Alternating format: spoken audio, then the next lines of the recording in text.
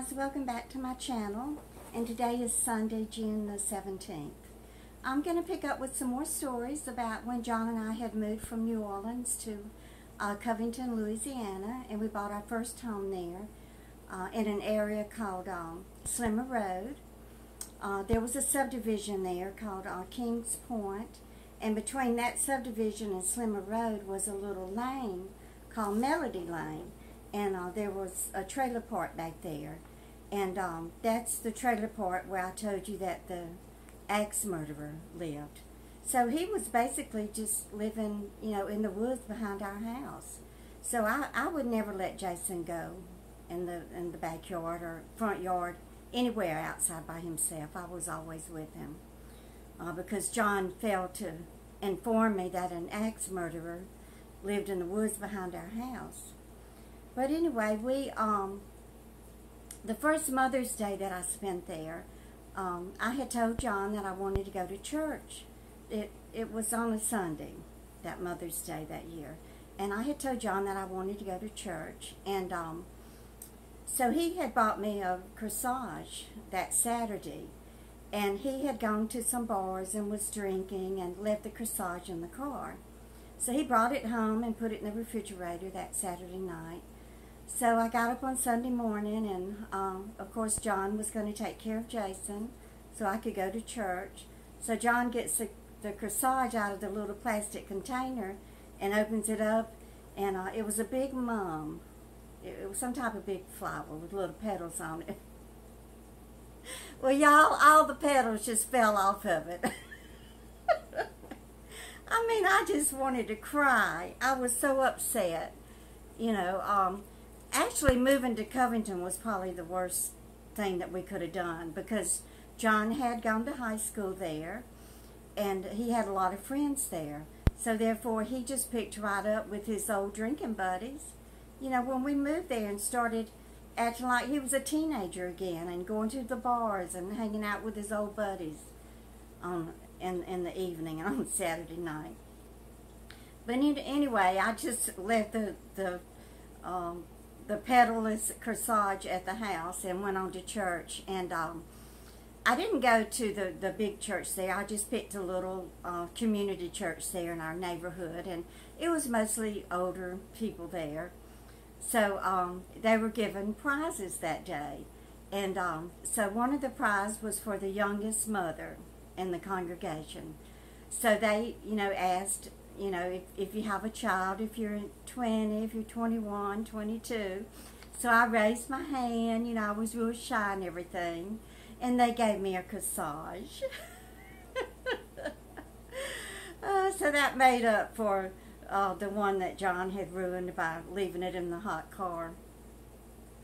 But that year, it was 1977, and I told you we had celebrated Jason's birthday and had gotten him the little cowboy outfit. But I found this picture of his birthday party, and that's John, and this is Jeannie and Fuzzy. They were our neighbors across the street. Now, Jeannie worked for the phone company.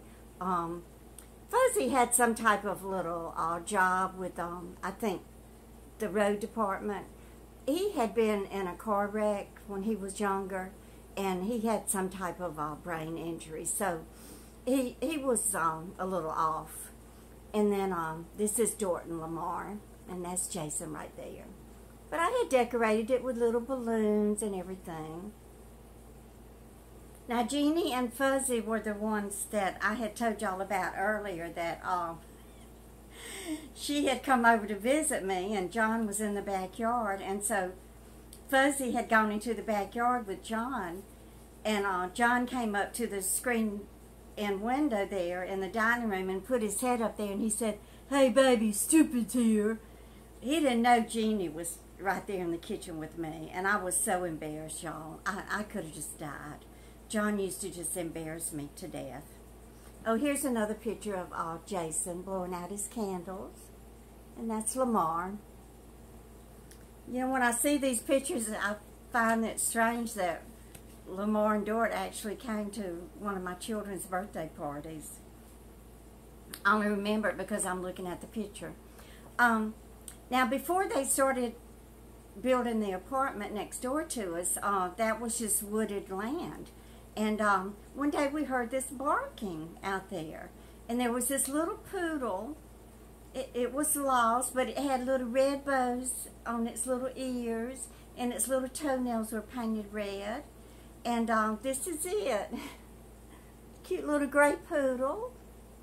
And we had a fish tank there. But, you know, I put an ad in the paper, you know, saying that, you know, we had found this little poodle and our phone number for the owner to contact us.